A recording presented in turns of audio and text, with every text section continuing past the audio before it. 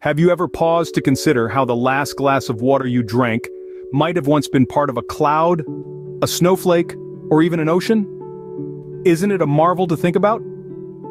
This incredible passage of H2O across the globe is the concept we term as the water cycle, a fundamental segment of our Earth's ecosystem and a primary element in our everyday existence. The water cycle, or as scientists often term it, the hydrologic cycle, represents an unending and dynamic movement from the heavens to the earth and vice versa. It's the fascinating ballet of Mother Nature that has been happening for countless years, right from the dawn of time. Imagine, if you will, the majesty and the intricacy of the whole process. Consider the vast oceans, the sprawling lakes, the meandering rivers, and the humble springs. Each drop of water in these bodies evaporates, condenses, forms clouds, falls as precipitation, and collects in water bodies only to start the cycle anew. Now think of the rainforests, the endless savannas, the towering mountain ranges, and the arid deserts. The water cycle ensures that each of these ecosystems, however diverse, gets nourished and continues to flourish. While this process may seem ordinary, it's an essential aspect of life as we know it, allowing for the sustenance of all life forms. In essence, the water cycle is the Earth's ingenious method of cleansing, rejuvenating, and recycling water, a testament to the planet's self-sustaining capabilities. It's a beautiful dance of nature that has been going on for billions of years, and essentially, it's the planet's way of recycling water. The cycle begins with evaporation. Close your eyes and imagine a serene, warm, sunny day by the azure sea. The radiant sunlight glistening on the surface, the endlessly stretching ocean. The grains of sand beneath your feet are hot to the touch, a testament to the sun's powerful energy that's also warming the crisp sea waves lapping at the shore. This is a common sight, one that most of us usually don't give a second thought. Yet it's a vital part of a cycle that's essential for life on Earth. Witness the incredible power of the sun as it lavishes its energy onto the surface of the ocean. This heat energy works its magic on the water, stirring it at a molecular level. Each droplet begins to vibrate, to shake, to shimmer as they absorb the heat. The energy imparted forces the water molecules to break free from their liquid state, transforming them into an invisible gas known as water vapor. This transformation of the sun's continuous effort is what we scientifically term as evaporation. This invisible water vapor, now lighter than air, starts its upward journey, rising, soaring high, defying gravity, breaking all bounds. It ascends towards the cooler and less dense parts of the atmosphere, propelled by the heat that birthed it from the surface of the ocean. Up above, away from the heat and turmoil in the peaceful coolness of the higher atmosphere, where something marvelous happens. As the water vapor rises and encounters cooler air, it begins to undergo a captivating transformation. This metamorphosis from one state to another is a common occurrence in nature, but nonetheless a wonder to behold. The vapor, once light, invisible and untouchable, gradually starts to shift back into a more tangible state, a process that is as magical as it is scientific. This transition, this beautiful change of form, is what we call condensation. The essence of condensation is the transformation back into tiny liquid water droplets. It is a process that is as intricate as it is simple, an elemental dance of particles merging and converging. This act of transformation is not simply a change of state, it is a symphony of natural forces, a ballet of atoms and molecules, a spectacle of nature's ceaseless ingenuity. These minute droplets then embark on their own journey, colliding and coalescing, coming together in a grand assembly. With each collision, each union, they grow and become more substantial. They form conglomerations of mist and moisture, of vapor and droplets, creating entire worlds in miniature. These droplets, once solitary, now come together in a harmonious union, forming clouds in the sky. They create a stunning vista up above us, a spectacle that is both grand and ephemeral. They paint the sky with their presence, creating an ever-changing canvas of hues and shades, a testament to nature's endless creativity. And so, the invisible visible once again. The transformation of water vapor into droplets, and then into clouds, is a fascinating spectacle of nature, a showcase of the endless cycle of change and transformation.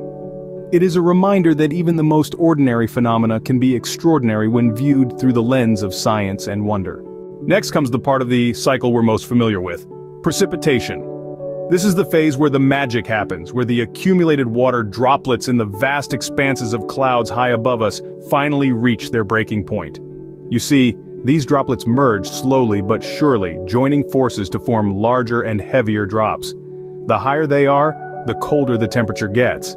As the droplets continue to grow in size, their weight begins to the buoyant forces of the air currents that were initially keeping them suspended. In the grand dance between gravity and buoyancy, a pivotal moment arrives. A tipping point. The sheer gravity of the situation quite literally leads to the water droplets becoming too heavy to stay afloat. This is the moment of truth, the climax of their journey. They then embark on a thrilling descent, a journey back to the surface of the Earth. This descent can occur in various forms, an array of spectacles that shower down upon us. It could be the gentle patter of rain, the soothing blanket of snow, the sharp sting of sleet, or the sudden onslaught of hail. Each form of precipitation paints a different picture, creates a unique atmosphere, contributes to the rich tapestry of our climate, a continuous cycle, a constant give and take, a dance between the sky and the earth. The manifestation of this dance? Precipitation, the part of the cycle we're most familiar with. When the water droplets in the clouds become too heavy to stay afloat, they fall back down to the surface of the earth. This can occur in various forms such as rain, snow, sleet, or hail. So the water returns to the surface of the earth, but the journey doesn't end there. What commences from here is an intricate journey that greatly impacts life on Earth. Like a living, breathing entity, this water sets off on an expedition. It travels across multiple domains and undergoes several natural processes. It plays a crucial role in the life cycle of plants. Embracing the essence of nurturing, it gets absorbed by the roots of the plants. It then travels up through the stems and into the leaves. Here, the water is returned to the atmosphere through a fascinating process called transpiration. This process, which has close resemblances to evaporation, is one of the grand spectacles of nature. It is through this process that water changes its form from liquid to gaseous, eventually rising up to grace the atmosphere. The plants, acting like nature's own water pumps, play an instrumental role in maintaining the balance of water in our ecosystem. But not all water is taken up by plants. Some, in a quiet, unnoticed rebellion, chooses a different path.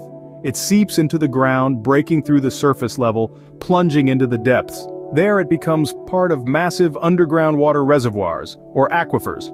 In a process known as infiltration, the water steadily percolates down through the soil and rock layers, filling these cavernous reservoirs. It's like the Earth's hidden treasure chest, a secret well that sustains life in more ways than we realize. So the water returns to the surface of the Earth, but the journey doesn't end there.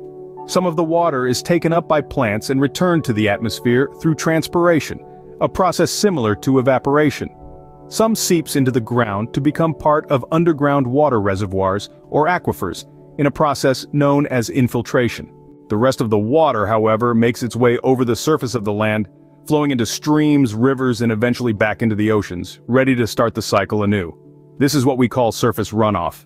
In essence, the water cycle is a continuous dynamic process of evaporation, condensation, precipitation, transpiration, infiltration, and surface runoff. It's a system that connects the land, the sea, and the sky. It's the reason we have fresh water to drink, rain to nourish our crops, and rivers to provide habitats for countless species. More importantly, it's a system that's perfectly balanced, and any changes to this balance can have far-reaching effects.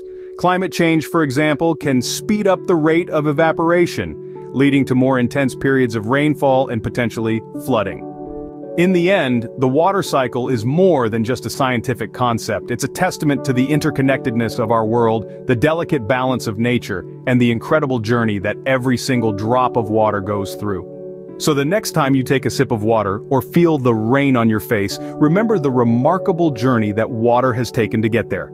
I've created a poll of questions in my Telegram channel in which it will help you to get more insight regarding water cycle. I'll put the link in the description, make sure to check that out.